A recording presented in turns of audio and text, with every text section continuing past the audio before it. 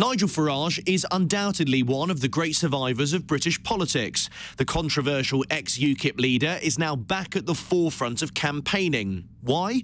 Well, because he smells blood, and the opportunity to hammer the Conservatives is too irresistible a challenge to ignore.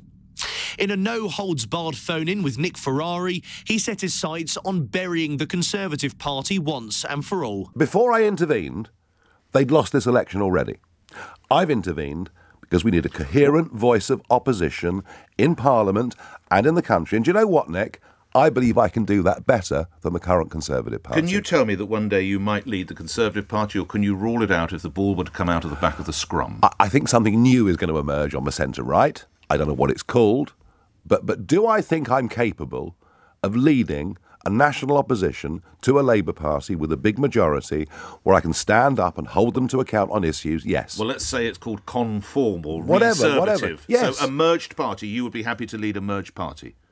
Yes. Would you be happy to lead the Conservative Party? Well, not as it currently is. I mean, I wouldn't even... No. Look, if it were reworked, Mr Farage... They may be dead. They may well be dead. This may well be the end of their journey. But if it's not, you would be prepared to consider leading the I Conservative would be Party. prepared to lead the centre-right in this country, a centre-right that stands up for small business, a centre-right that believes in borders, a centre-right that isn't scared of standing up for the British people. With Labour some way ahead in the voting intention and Reform now sneaking into second place in one of the latest polls, how do Labour feel about the prospect of facing Nigel Farage at PMQs? We've had Conservative candidates putting Nigel Farage, not Rishi Sunak, on their leaflets. And I've got to tell you, if the Conservatives get back in, if they scrape back in... But if you get in and Farage is in opposition, how do you feel about that? We'll take him on. We'll take him on the issues. We'll take him on the arguments. And crucially, we will take him on by delivering real change in this country. Nigel Farage is a populist politician. And look, he's a formidable campaigner. I don't underestimate Nigel Farage. But he's also full of a lot of hot air, and he never gets called to account for delivering the things he campaigns on. Rishi Sunak's snap election took everyone by surprise, including the Conservatives themselves, and this lack of preparedness is what Mr Farage blamed for some unsavoury candidates making the ballot paper for his Reform Party. Let me take you to a candidate called Steve Chilcott. Never heard of him. Standing in London. Never heard of him. Islam and Nazis are the same thing. Sean Matthews standing in the seat in Lincolnshire, talking about children having their penises chopped off. If we come back to Hitler references, I could go through so many of your candidates. Well, I'm sorry. Hang on a second. I think Jake Fraser in Cheshire. People being alarmed about sex conversion therapy for children. I mean, you think you'll find that's quite a big majority view, actually, let's Nick. come back I bet most of your listeners are worried about it. I bet you. Jake Fraser in Cheshire. The British Never public heard is of him. like... There's a health holocaust, is what COVID was.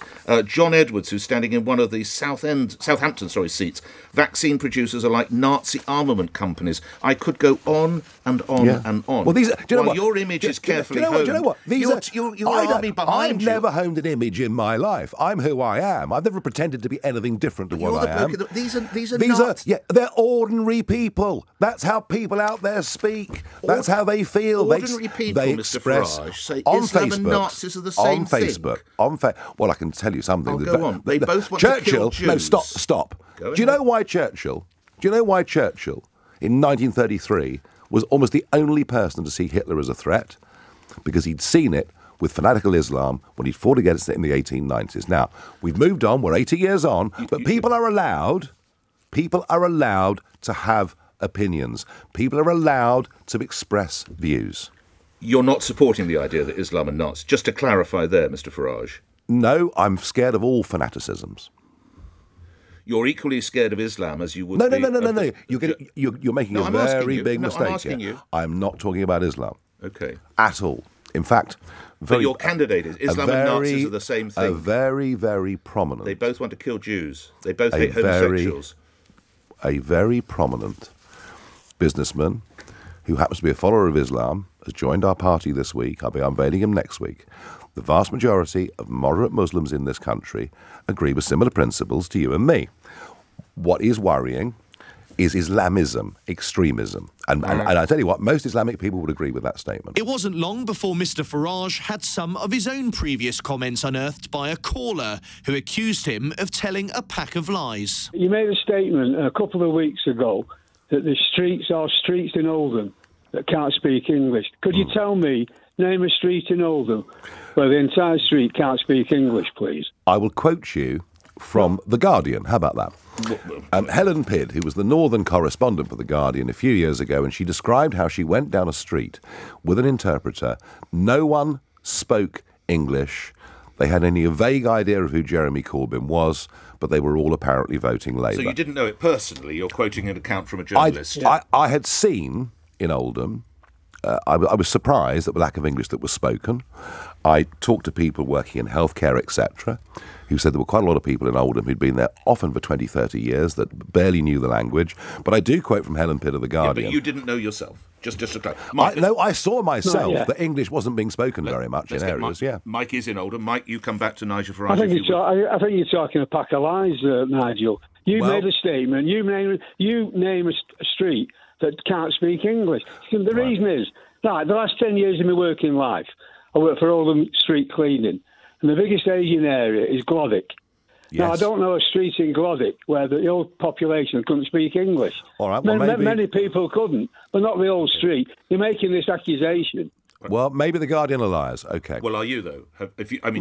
No. Every repetition is a fresh defamation. I am very clear of what people, I say, particularly in the healthcare industry, were saying to me, that the numbers not even bothering to learn English were alarming.